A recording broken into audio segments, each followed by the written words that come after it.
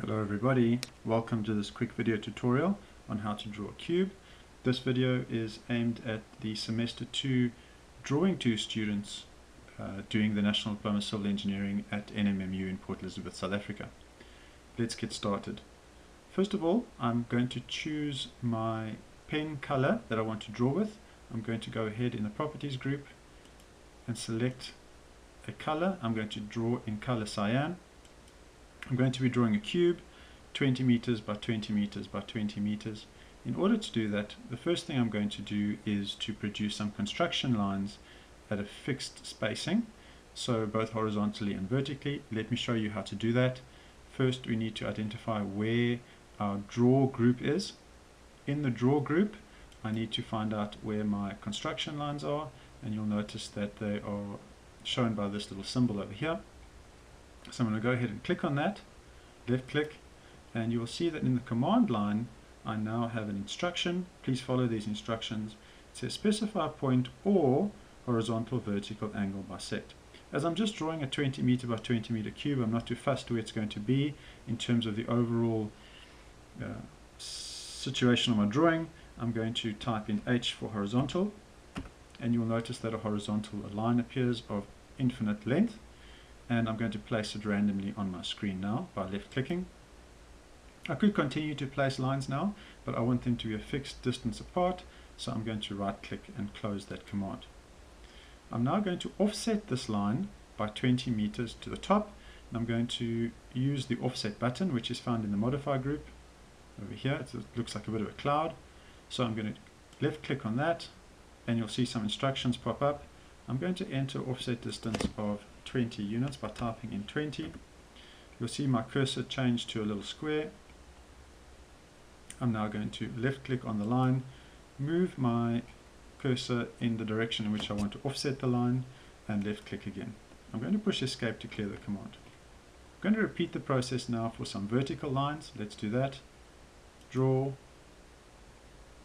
construction line, V for vertical.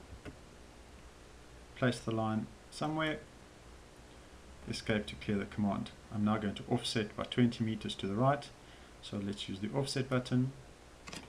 20 meter offset, I'm going to type into the command line, select the line, and specify the direction, and left click. Escape to clear the command.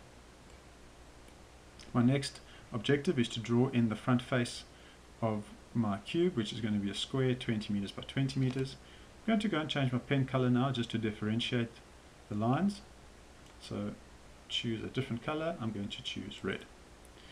The line type that I'm going to use to draw the front face of my cube with is a polyline. Polylines are nice because they allow us to measure length and area as it treats all the line segments as a continuous line.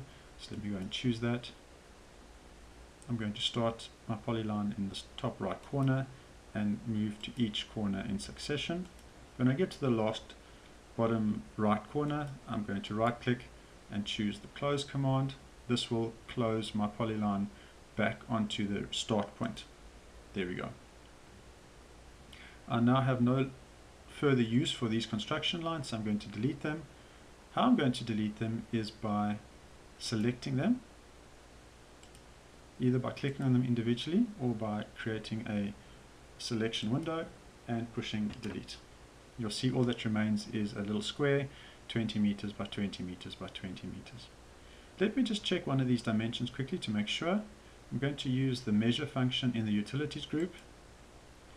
I'm going to left click on the top right corner, left click on the left top corner, and you'll see in the information section here I have a distance of 20 meters.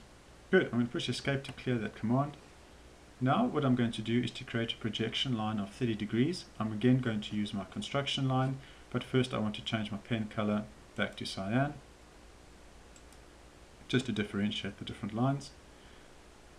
The draw group, choose my construction line. This time specify A for angle, not angry. Whatever your survey lecturer told you, that is not angry, but angle. I can take no responsibility for false information. Let's go ahead now and place a angled line by typing in A for angle. specifying the angle of 30 degrees, enter, and there is a 30-degree construction line. I'm going to place it the top and the bottom, and then on all 4 points, just for the sake of completeness. Escape to clear the command. I would now like to create a copy of this front face 20 meters further back along the projection. In order to do that, I need to measure 20 meters back along the projection. For me, the easiest way to do that is by drawing a circle with a given radius. So I'm going to go to the circle command. I'm going to follow the instructions, which is specify the center point for the circle. I'm going to click on the top left corner and input a radius of 20 meters. You'll see a 20 meter radius circle is produced. I'm now going to copy this square and paste it with this as a paste point. How to do that? Well, I use the copy command. I select the object I want to copy. I right click, specify the base point, and then simply move the item and paste it at the point to which I want to by left clicking. I can push escape to clear the command. I'm now going to delete the circle by selecting it and pushing delete. I'd now like to draw in the other sides on the cube, so I'm going to change my pen color back to red and use a normal line now instead of a polyline, just to show you how it works, and trace in the line.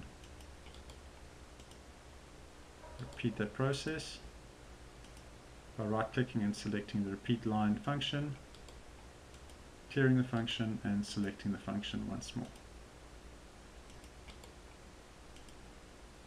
I understand that this is maybe not the easiest and fastest way to draw a cube, but this is a method I wanted to show you, which uses a number of different processes and functions in order to achieve the overall objective of drawing a cube.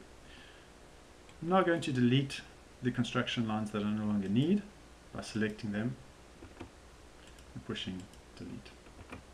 What I'm left with is a cube of dimensions 20 meters by 20 meters by 20 meters. Thank you very much for watching this video. I hope it was helpful. Remember that this is a first video in a number of videos that we're going to be using to reinforce some of the concepts that we have discussed in class. If you have any questions, please contact me directly.